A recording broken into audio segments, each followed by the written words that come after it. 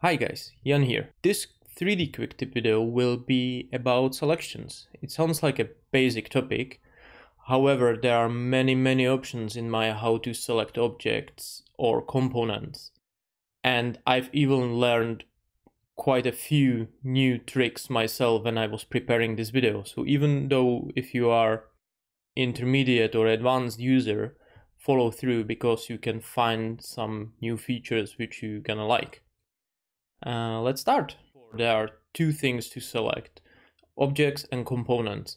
Objects are way simpler, so let's start with these. You obviously know just dragging to select and holding Ctrl to deselect, or Ctrl Shift to add to selection, or Shift and drag to invert your selection. If you don't want to use the marquee, the rectangular marquee, you can switch it to lasso, which gives you a bit more precision when selecting.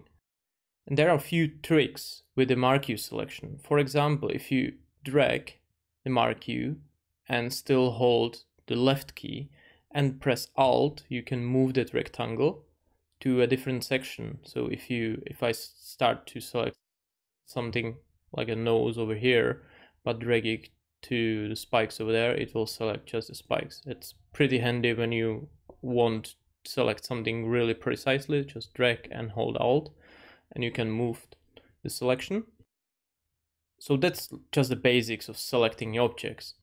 Then we have the different ways of a selection inside of an outliner, and that's with arrow keys. You can see that right now I have entire hierarchy selected, and with up and down I will dive into that hierarchy. The last object is actually shape over here, so that's why it's not visible in the outliner, because shapes are hidden. But if I go up and down, you are jumping in the hierarchy, which is pretty useful when you select like a teeth here and I want to select the parent. I just press an up arrow and I have parent selected.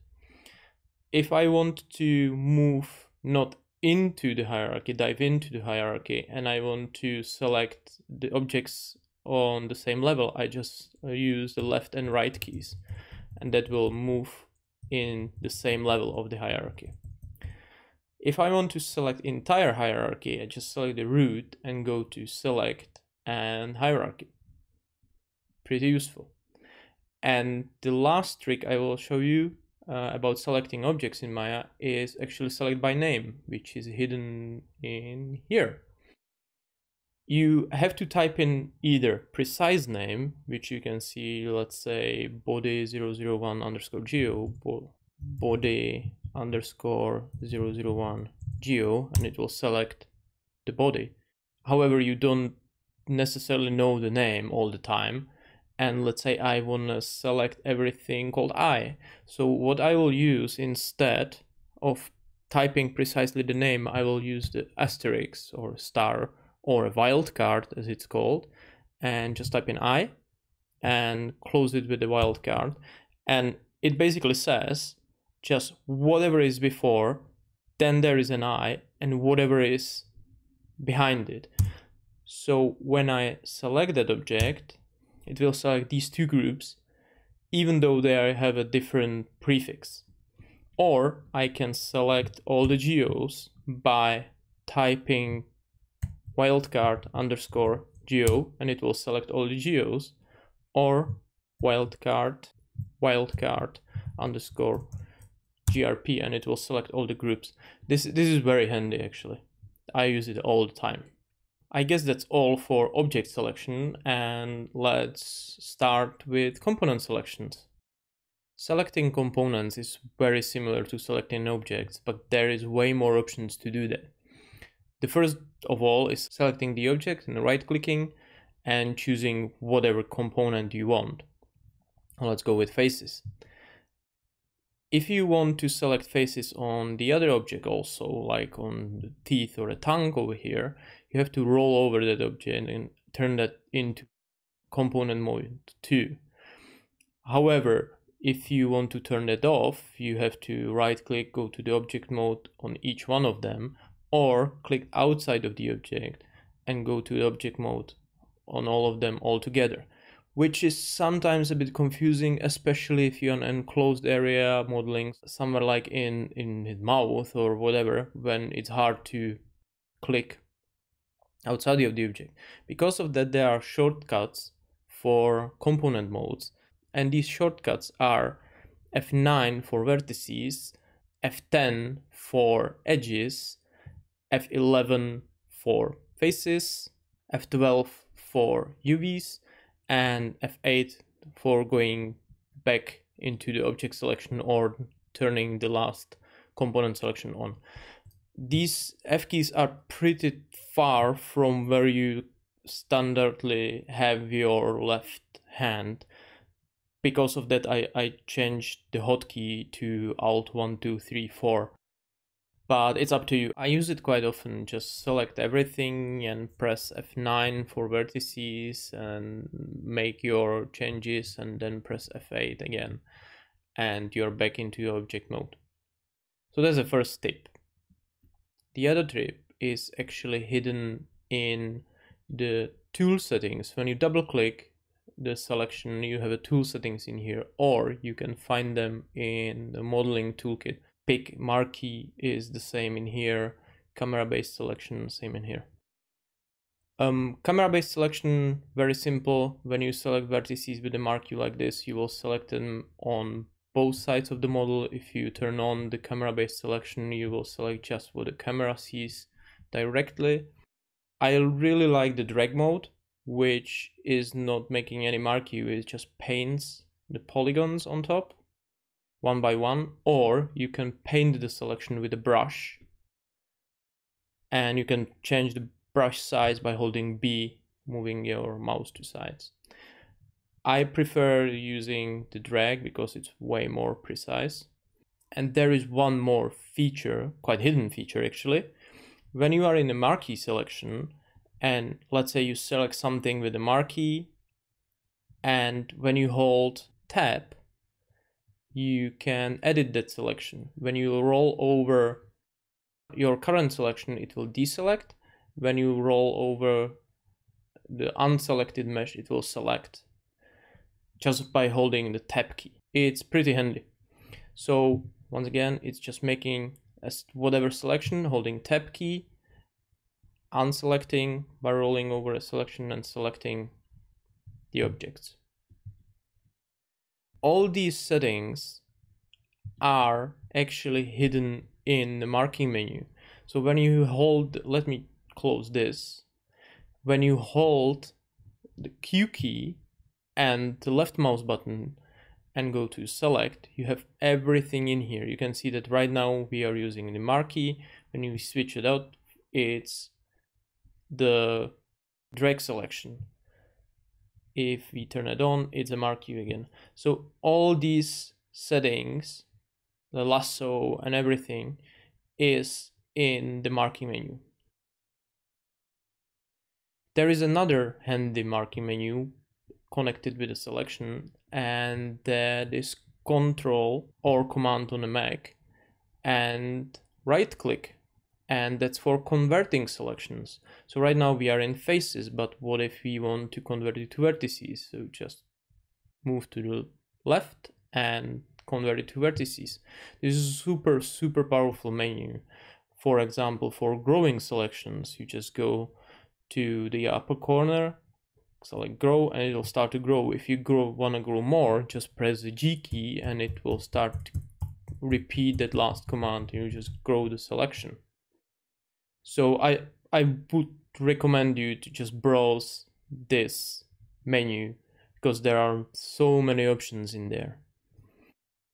There are few options with the selections of the components which are a bit hidden once again, like selecting edge loops. If you want to select this entire edge loop, you can select one edge, go to this menu, go to edge loop utilities and select the edge loop, or you can just double click that edge and it will select the entire edge loop.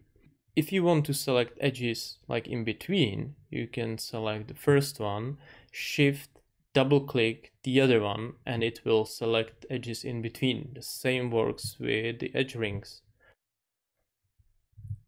just shift and double click the edge. Same works with polygons. If you select the polygon right next to it, it will select entire polyloop.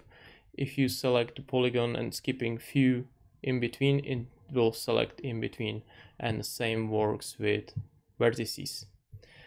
If you have a mesh split into few pieces like these spikes, and you want to select just one spike, you can either go to select one vertice and go to grow selection and grow and repeat it till everything is selected, or you can just double click this same component and it will select the entire thing. Even with the faces, just double click and it will select the entire polygon island, entire shell. That's also really handy. Then with component selections, we have something called tweak mode. You can see that when I'm hovering over, it's highlighting the stuff which will probably be selected when you click. If I move it slightly outside, you can see that it's selecting like an outline, but when I cross certain threshold, it will just disappear. When you hold W for move, or E for rotate, or R for scale, and left click, there is something called tweak mode in here. I don't know why it's not in select, because it works even with selection, but if you select the tweak mode in here, you can see that even if I'm super far from the model, it still pre-highlights the selection. So it's a bit more precise, I would say. It has a different function when you actually translate or rotate, but I will talk about it later. And probably the last thing in selecting components is the soft selection. You can either turn that on in here, or in here, or just by simply pressing the B button. When you hold B and middle click and drag, it will change the radius of the soft selection. And there are many options which you can change the curve of the soft selection. The one especially important is if it's calculated based on the volume or the surface area. That actually means that if you are, let's say in here, it's selecting even the interior of the mouth because there is a volume around the vertex. If you switch it to the surface, it will avoid that area because it's just calculated by the distance from the vertex. There is no like a bubble or a volume around it. But there are so many options in there, just give it a look. There is one more really powerful tool for selecting components in Maya, and I will make a separate video about it because it's a bit complicated to use. The UI is not perfect, and that's user constraints or polygon selection constraints, as they call it. See that this is not too complicated. Once you jump into the component mode, you have so many options in there. So that's a future video, probably the next week. And last thing I want to talk about are selection sets. You can actually store selection. So it either works with objects, components, whatever. Let's say I just want to reselect these objects. When you either hold space and navigate through the hotbox, or go to the menu and create sets, and usually it's the best to create quick selection set and call it set 1. It will create a set in here, and what you can do is right click in the outliner and select set members, and it will reselect these objects.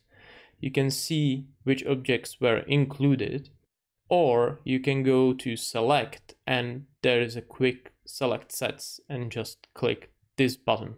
It even works with polygons, so just create sets. You can either create quick selection set, quick select set, or just a set. It basically appears as the same thing in outliner, but it doesn't appear in here. You can see that there is just the set 1. So I prefer just creating the quick select sets just because they appear in this menu. It's faster to access them, or just select them in here. Doesn't really matter. It's up to your preference, I would say. So that's it, guys. That's all about selections. As I said, it's pretty vast topic and there are so many options how to select stuff in Maya. Just browse all the possibilities by yourself. Just go through all the options you can see here. Just go through all the options in the marking menu, especially in the Control Command right click marking menu, because this is one of the most powerful ones, or in the Q and left mouse button and go to select everything in here. So guys, thank you very much for watching the video. Subscribe to the channel, follow me on social media. I'm making a video every week. Stay tuned for the next tips and see you soon.